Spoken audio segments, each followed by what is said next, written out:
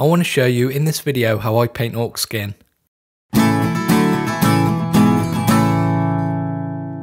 Everyone knows orcs are the best, and there's no end to the different ways you can paint their skin. But I personally love the bright, vibrant way that the Every Metal team have been painting their orc skin. So I had a go at replicating it myself, and I want to share with you how I do it in this video. These are the paints I'm going to use to paint the orc skin. I started with an undercoat of grey cere spray because I can get those lighter colours down first with little effort. You can start from any colour undercoat you want though, the steps are still the same, but you may have to paint more layers of your base green.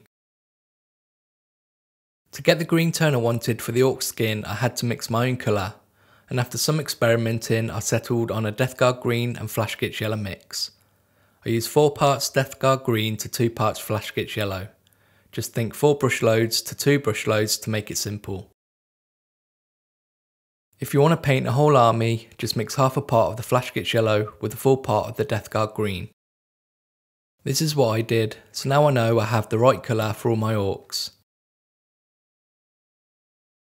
Once you're happy with your green, paint all the orc skin in this colour. It's always a good idea to dilute your paint first, and I find an equal amount of water does the trick. Keep your brush moving and try and avoid going over areas you've already painted and then leave it to dry.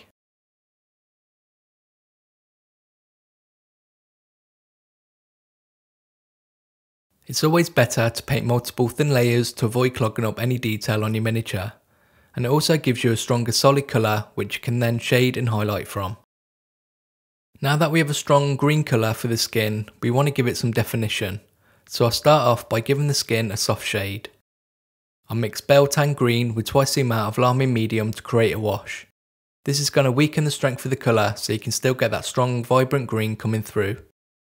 You don't need to use a lot, just make sure you cover all the areas of the skin, and once dried it will leave a nice soft shade which helps the skin look more fleshy.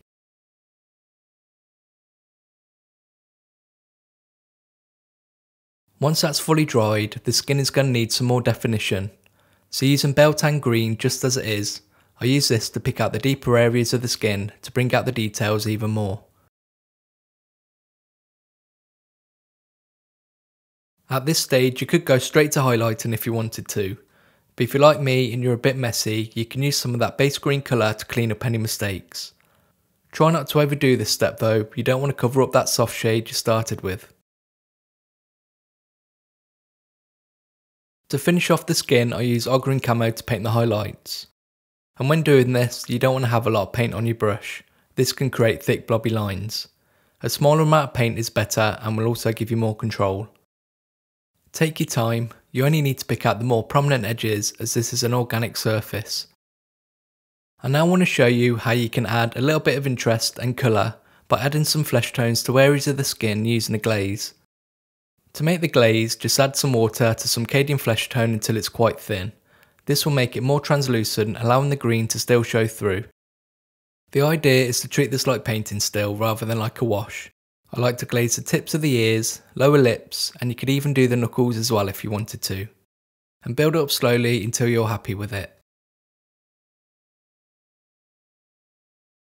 And finally, to finish off, use Screaming Skull to highlight these areas.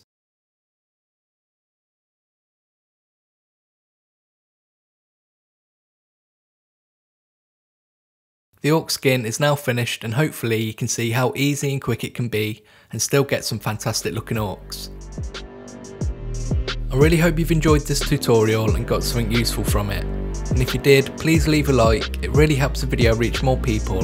And subscribe if you don't want to miss out on future videos on the channel, and I'll see you in the next video.